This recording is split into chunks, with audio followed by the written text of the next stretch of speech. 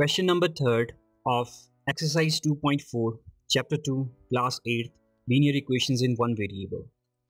Sum of the digits of a two-digit number is 9. When we interchange the digits, it is found that the resulting new number is greater than the original number by 27. What is the two-digit number? Initially, looking at the problem, all confused, but we will use method of breaking the whole statement into chunks and encounter each statement of this question individually and try to find out the solution. Prior to solving this question, let us discuss a bit of a concept. Take, for example, a two-digit number, say 56. So we are considering a two-digit number as 56. You know very well from your previous standard, this place where 6 is written is called as units place, and where 5 is written is called as tens. So it can be written as this 56 equals to, when we multiply 10 into 5 and add 6 to it, we get 56. So this is the descriptive form of writing 56. That is, in order to get units place, we just write the given number, that is 6 as it is, and in order to get tens place, we multiply it with 10. So in this way, we represent our numbers. Now, if the digit in 56 are interchanged, that is, we flip the digits, we get 65. As simple as that. That is, 6 is moving towards tens digit and 5 is moving towards unit place. That would be called as interchanging the digits. Now 65 can be written very similar to its original number. Now we would multiply 10 with 6 and we would add whatever written in unit place, that is 5. So with this concept, we will try to solve our question. So the solution goes like this. Let us take the two-digit number such that the digit in the unit place is u. Now you know very well from so many questions that we have solved in this series that our variable is written with a small letter and we are taking initial letter of this unit. Therefore, we took small letter u. Now the very first statement says, sum of the digits of a two-digit number is 9. So we wrote, since sum is 9, that is, if we have tens digit and when we add unit digit to it, we get 9. So by transposing, what would be the value of tens digit? It would be 9 minus u, because u is transposed towards right hand side. It becomes minus, so 9 minus u. Therefore, we wrote, that is, tens digit would be 9 minus u. Everything going smooth so far. With this idea, we can write the complete number. This is a mathematical way of writing therefore. So you could write any of them. That is, do not write both. This is just for the representation purpose. So therefore, the number is, we are just writing as we explained here. First of all, we would write 10. Then what is our tens digit? We have found tens digit as 9 minus u. So we wrote 9 minus u as we wrote 5 here in our example. So that we don't get puzzled, we just wrote them in brackets. 9 minus u is in small bracket and this whole tens digit, that is 10 is getting multiplied with 9 minus u individually, is our tens digit. Therefore, we wrote in larger brackets and we write units digit as it is. So we wrote plus u. So this complete thing gives us original number that we are talking about in the question. Now let's see what rest of the question says. When we interchange the digits, now you know very well what is the meaning of interchanging. So let's do that. Interchange the digits, the number is, now we would multiply 10 with this unit place. So we wrote u as we did here, plus as it is, as we had plus here, and we write in units place the number as it is. So we have 9 minus u. So we wrote 9 minus u. Now let's visit the statement again. It is found that the resulting new number. So whatever we got here, that is 10u plus 9 minus u, this complete thing is our resulting new number. So it says it is greater than the original number by 27. So this resulting new number is greater than this original number by 27. Therefore, we wrote in terms of mathematics. So also, because we are given with the new statement here, this resulting new number. So we wrote 10u plus 9 minus u. Here, it is greater. This is sign of greater. That is opening braces towards greater number than the original number. Original number was this complete thing. So we wrote this thing by 27.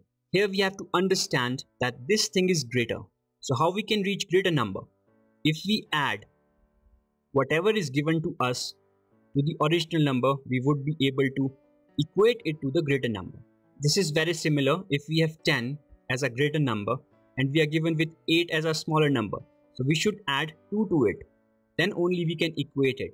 So this is a common sense which we have to apply as we applied in our question number 2, which you can visit for a better understanding. Therefore, this complete statement, that is this second complete statement, gives us the required equation which we are going to write now. So this is a greater number, so we wrote it as it is. This equals to, we are going to equate it, and we can only do it if we will add 27 to this original number because it is smaller. So we wrote this thing as it is plus 27. Now this is a balanced equation. The ultimate aim of equations is that you have to balance left hand side with right hand side.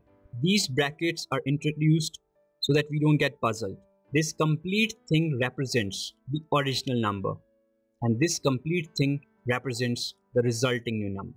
This is the required equation which we are going to solve in order to find our answer. So you see how easy it became when we broke the complete statement, and using the concepts plus the common sense gives us the required solution.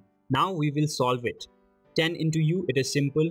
We wrote 10u, open this bracket, plus 9. So we wrote plus 9. Plus minus is minus, so we wrote u. Here it is understood that it is 1. Equal as it is. Let's open this bracket first of all. 10 into 9 is 90. 10 into minus u is minus 10u. Plus u as it is. Bigger bracket as it is. Plus 27 as it is. Left hand side as it is. Now if you visualize here, nothing is complex. We only have addition and subtraction. So we can straight away open all the brackets. So we wrote 90 minus 10u plus u plus 27. Now we can solve this equation. 10u minus u, that is 1u, is 9u. So we wrote 9u, and we are left with positive 9 here. So we wrote positive 9 on left hand side.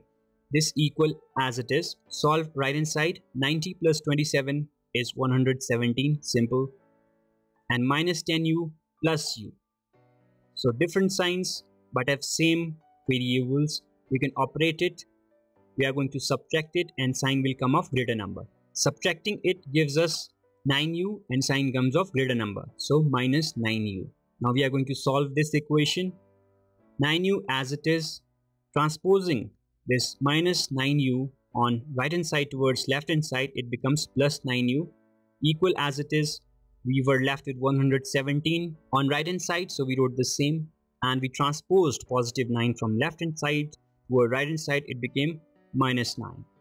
Solve this equation further. 9u plus 9u, same sign, we are going to add it up, and sign remains unchanged. So 18u we got, equal to 170 minus 9 equals 108. Cancelling opportunity in the numerator part. So 2 9s are 18, 2 5s are 10, so we wrote 5. We were left with 8, so 2 4s are 8. Again, we can cancel it straight away with 9. So 1 9s are 9, 6 9s are 54. In this way, we have separated u and its value came as 6. What we have assumed u for? It is very simple. U denotes unit place. Therefore, we choose variable in such a way that it becomes easy for our calculation and also logical simultaneously. So we wrote u equal to 6, and the question was asking what is the 2-digit number. So we have found unit place as 6. And what was the relationship of u with 10th digit? It was t equals 9 minus u. So we wrote t equals 9 minus u and t equals 9 minus 6 in place of u. It is 9 minus 6 is 3. Therefore, the required 2-digit number is 36. With this, we have found a 2-digit number, and that completes our solution for this question. So initially, when we look at the problem, it all seems a puzzle.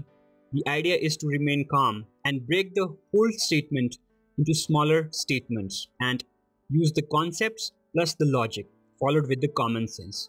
That will give you correct answer each time you solve problems of linear equations in one variable. With this, our question number 3 of exercise 2.4 is completed.